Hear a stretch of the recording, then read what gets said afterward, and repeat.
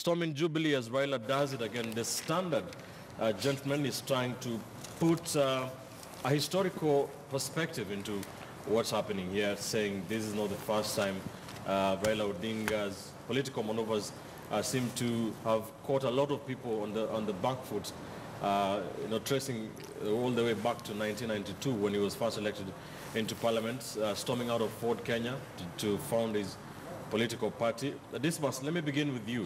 Is it by design or default? It's by design, because nothing ever takes place in politics which is an accident.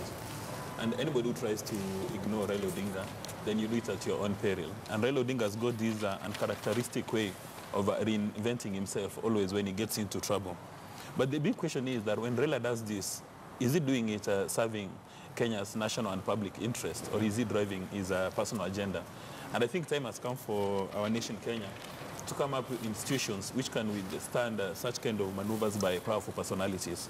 Because as it is right now, the kind of peace and stability we're enjoying in Kenya, it's because of Raila Odinga. If he decides to stop calling President Kenyatta his brother and starts using funny names, then we'll get into turmoil. So as a nation, we really need to ask ourselves that are we going to be at the beck and call of a few powerful personalities that are depending on their moods when they wake up in the morning, the country attains peace, or if they get annoyed, we plunge into trouble, which goes to the handshake. And we need really to be told. I think time has come for President Kenyatta and Raila Odinga really to tell us what is in that handshake.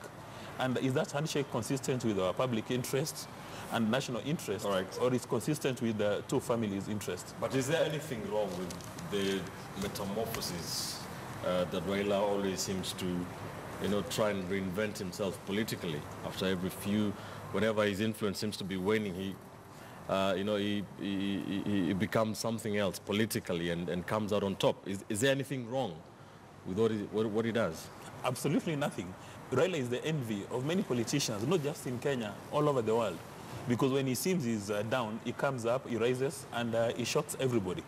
But still the question is, when he does all these maneuverings, are they consistent with our national good and the public good?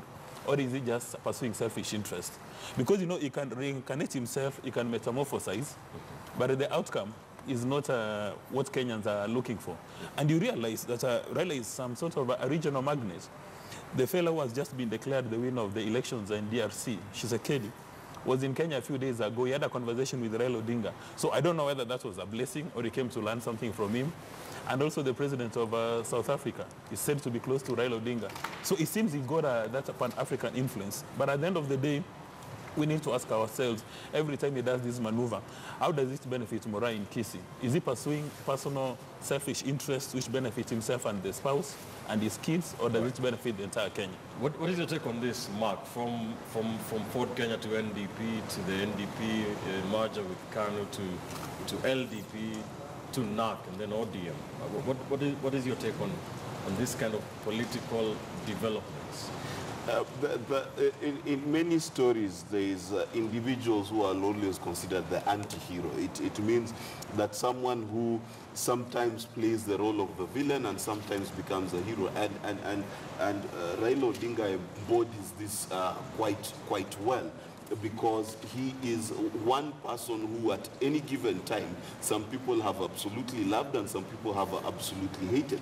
Now, that being said, it is not wrong for him. In fact, it's quite genius of him to be able to reinvent himself as many times as is necessary. And as we've said before on this panel, that the person of Raila Odinga and the icon that is Raila Odinga need to be understood in that perspective. For some people, Raila is an immovable icon, just like Nelson Mandela is to the South African people. And if Raila Odinga, God forbid, was to pass on today, he would be celebrated as a great influential leader and a consequential leader of this country.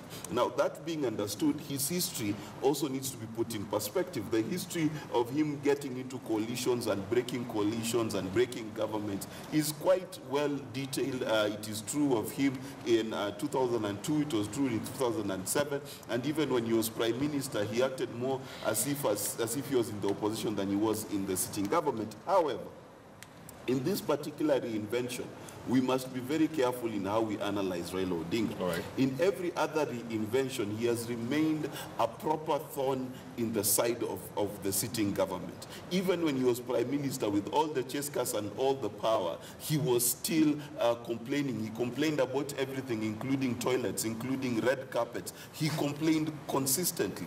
But for the first time in the history of Raila Odinga, this particular reinvention has earned Uhuru Kenyatta, one of the staunchest allies Uhuru Kenyatta has. And the question has to be that is Raila Odinga's particular reinvention more like a reincarnation, that is reincarnated into something totally different than what we've seen before? And my wager is, I think it's become totally different, because he must have learned that in 2002, 2007, 2013 and 2017, he was unable to win power. Then he must have realized something that he needs to do different in order to win power. And perhaps we are seeing a very different Raila Odinga this time around.